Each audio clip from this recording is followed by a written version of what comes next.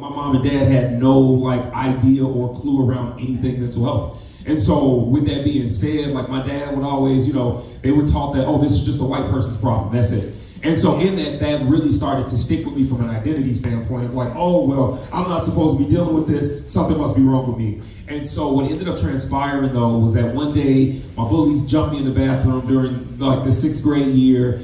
And from there, I found myself going home with this idea of I need to change something about my physical appearance. And so I just want to give a quick trigger warning within this. But I went home that day and I had this thought where I said, what if I could cut some of the fat off my body? From that, it turned into what we would acknowledge as self-mutilation for a year or so. And then after that, they became attempted suicides. It turned into cutting, and then it transformed into something different. Crazy enough, 2 years had passed. I got to high school, became a standout quarterback in the sport of football, started getting scholarship offers galore throughout the country, and I thought the NFL was going to be my ticket out. And so when that didn't happen, because senior year I found myself taking a hit on the field, they found out that I had a heart murmur, the depression and the suicide attempts really just amped up. I got to college, and in the span of 18 months, my life spiraled out of control completely. I went from 200 pounds to 370 pounds. I was failing in school, and then I ended up getting into a relationship where I became the victim of domestic abuse. And for a long time, I just felt like this is all I was ever good enough to have and deserve. And so in that was my mind frame.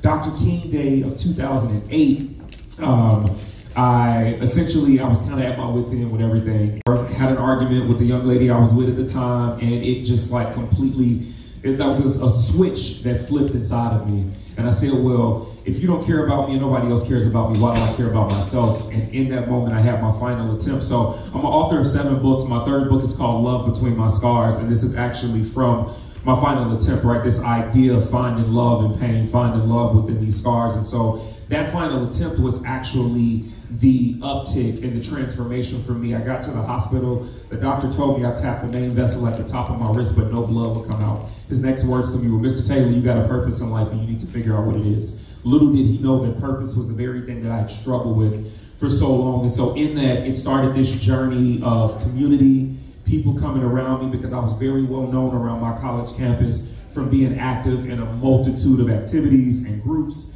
And so the outpour of love, going to therapy for the first time. So fighting off all of the stigmas, because I'm a professional singer too, and I grew up in the church. And so it was oh, you're not praying hard enough, you're not close enough to God. My grandfather's the son of slaves from Possum Trot, Mississippi. And in that, it was oh, your ancestors dealt with worse, so you ain't got nothing to be sad about, right? We could talk about how I fought that whole oh, if I go to therapy, and tell them about this white person's problem, then what, right? Yeah, that was beautiful. Just listening to you, Richard, so many things came to mind. At the risk of repeating myself, I share a lot of parallels here with Richard. So in terms of my encounters with mental health related challenges, it happened when I was 39 years old. I'm 44 years old today. So I was in Seattle. So just a quick background on me. I'm born and brought up in India. I came to the US to pursue my graduate studies, landed here in Seattle about 22 years ago, got my degree from UW, and I became a working professional and started checking off those boxes, right, that I was supposed to check off. So I've been working a lot on my own journey in terms of what does it mean to be a man today, because I had a lot of confusion about that myself, especially in my late 20s, as I was coming upon a transition point. I was finishing my school, trying to decide what am I going to do with my life.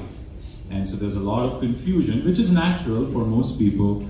But for me, beyond that, the confusion was what the hell I'm supposed to do as a man. I met the woman that I loved, she was now my wife. How do I be a husband? What is, because I had no role models, unfortunately, positive role models growing up back in India. So I was really hungry. I was hungry to learn, and that's what brought me to this amazing organization. So it's called the Mankind Project. They've been around for almost 40 years. And that's when, I think I was 30 years old, is when I really started to dive deeper into what it means to be a mature masculine. Not the stereotypical images that are portrayed in our communities and societies. So anyways, I was uncovering a lot of stuff. I was working on my childhood trauma, on all my wounding that happened as a part of my upbringing. And something happened when I was coming to my 40s. And I know we say, typically that's kind of the midlife crisis point, not just for men. I mean, I know women experience this too. But I began to question, much like Richard here, why the hell am I here? What am I supposed to be doing? Am I living the life that I was meant to live? Or am I just pleasing other people? Major depressive disorder coupled with severe anxiety. Then I had also some experiences with auditory hallucinations, suicidal ideations, because I just felt like, what's the point of me even living? The world would be better off with me without in it. So the complete lack of self-worth. And for me, I know Richard talked about that pivotal moment. For me, in a beautiful way, the pivotal moment was actually my cat, our cat. We had to put him down in a couple of months after I was going, I was going on through my recovery, medications, therapy, all that stuff. And we had to make that hard decision to put him down due to old age. And I remember going to the vet, and they gave him that sedating injection, right, which is not the final, like doesn't stop the heartbeat. But then, and I took him on my lap, and I saw his body on my lap, and that was the first time in about 3 months that I just started bawling like a little boy. And I had not cried because I almost numbed out, And I saw his body, and there was this image in my mind.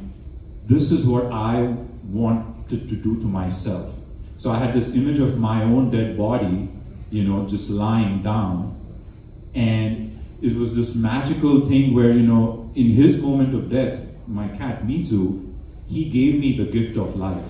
And that's what I truly and honestly believe. I can't explain it in words, but that was the day things shifted for me. And I said, never again am I going to,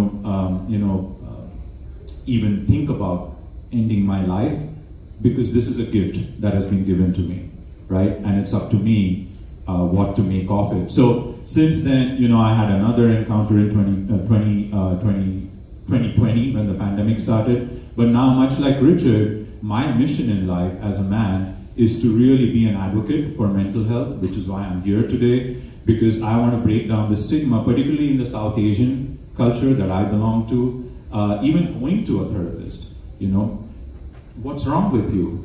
Are you so weak that you can't figure this out by yourself, right? So that stigma very much persists, and the only way I can help the situation is to speak my own truth, right? And not be ashamed of speaking that truth, and just coming out in community events and doing the best that I can. So for folks that aren't in therapy, that aren't engaged in that work yet, what are some things that we can do for ourselves and each other to try to work on our mental health outside the therapeutic process in our daily work and life? Yeah, great question.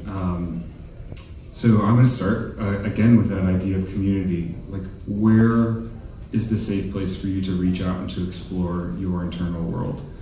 And that's a really risky thing if you're struggling. It's finding someone that you can say, hey, I need to talk. It's hard. I'm not having a great week. You said, can we have real talk? Yeah, you need to have that place, right? So that's a great starting point. And then Abhi really, he brought up a great point earlier, and Richard as well. We all ended up in our conversation before we got in here. We all some way touched on the value of nature, of the earth, to connect us, to ground us, to find ourselves. So having some sort of practice where you're connecting to the earth and to people is going to be really powerful if you're looking for a starting place to connect with yourself and your mental health and how you want to address that. So